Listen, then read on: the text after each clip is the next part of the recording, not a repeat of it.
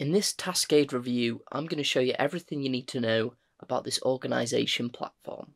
Taskade is an organisation tool that lets you chat, organise and get things done using one team-friendly platform. So once you log into Taskade, you come over to the workspace. Here we can see it's got a few options at the top. We've got projects, tasks, roadmap, templates and completed. If we first just go over to projects, so here we can see it's got quite a few templates. It's got weekly planner, bullet journal, personal task tracker, distribution team, project board, future prioritization board, content strategy board, and product development board. There is also the option to just start with a blank project, so I'm just going to do this for now. So here we can give our project name. I've just named mine video editing, and then we can start filling in some checkboxes. So the checkboxes will automatically come up. If you just click enter, then that will create a new one. And then you can just type in there whatever it is you need to do. There's quite a few different options for the checkboxes.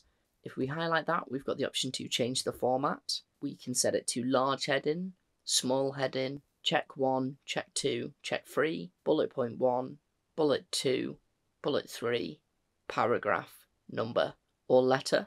I'm going to leave ours as a checkbox for now. There's also the options to unindent and indent, as well as setting it to bold, italic, underline, mark it as complete. As we can see, that puts a line through it. Or we can also set the highlight colour. If we just click on there, it brings up loads more colours. You also have the option to insert an emoji at the end. We also have the option of dragging these and moving them around, as well as the option to add a new block. So if we clicked on add block, we can choose from those options. If we hover over one of the checkboxes and click on the plus, we can set the due date. So if I click on there, I could set the due date for tomorrow. We can have it repeat daily. So we could get a notification at the time of the event all the way up to one day before the event. There's also the option for assign. If we click on there, then we could assign this to a member of our team. I've obviously only got myself, but the more people you've got, the more people you can assign it to. There's the option for comment. If you wanted to add a comment, you can just type that in the box there, and we can see the comment displays under it. We also have the option to upload a file. We can choose from computer, Google Drive, Dropbox, Instagram, or Box. We can embed, set a timer, or choose to react. As we can see at the top here, this is currently set to default view. We could also select board, where it will set it out as a board, calendar, which will display it as a calendar, action, mind map, and organisation chart. Obviously with all of these you can add blocks and add actions. Once we go back on the workspace, we can see that our task shows here.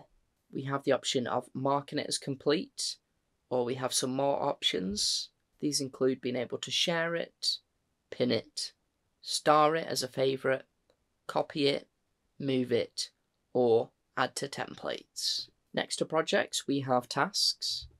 We don't have any tasks here at the moment, but obviously if we set a task with a due date, this would display here. We also have our roadmap. Again, any project with a due date will display here. We have our templates, and we have completed for when we've marked a project as completed. If I just go back onto templates, we can see we've got quite a few different templates here. So for example, if I just went on weekly planner, then this has got our sort of ready to go template. As we can see there, we've got goals, and we can just add our different checklist goals. We can add our tasks for each day, and we can add our notes at the bottom. Of course, all this can be customized. You know, we could add more checkboxes, or we could add blocks, or change the titles. We also have the option to create a folder. So if we went onto new folder, add a title there, go on new folder. If you had a lot going on, you could have multiple folders, have them all organised properly. Above our workspace, we have shared with me. If obviously any projects were shared with you, they would display here. We have starred. So obviously, as we saw on our project before, you have the option to star it. If we selected that, it would show here. We have calendar, any upcoming tasks or tasks with a due date will show here. We have my tasks, so if any tasks were assigned to us, then they would show up here. And finally, we have recent. You also have the option to create a new workspace. So if you click on the plus there, and we can click on create a new workspace. As it says, this will be ideal for new teams. Set the name, pick a colour. You can also add a picture or an emoji. And once you're happy, click on new workspace. As we can see, our two workspaces display here, and we can just click between them. You could obviously create a new project for one and a new project for the other. Right at the very top, we also have a share option where it will give us a link that we can invite people to our workspace. You can also do this by email or username. We also have a little plus, which is the quick add. If we click on there, we can type anything and add that to a specific workplace or folder or project and so on. And then finally, we have the activity button, which will show us any other activity, like if we've assigned something to someone or something has a due date. And that's just about everything. So what did I think of Taskade?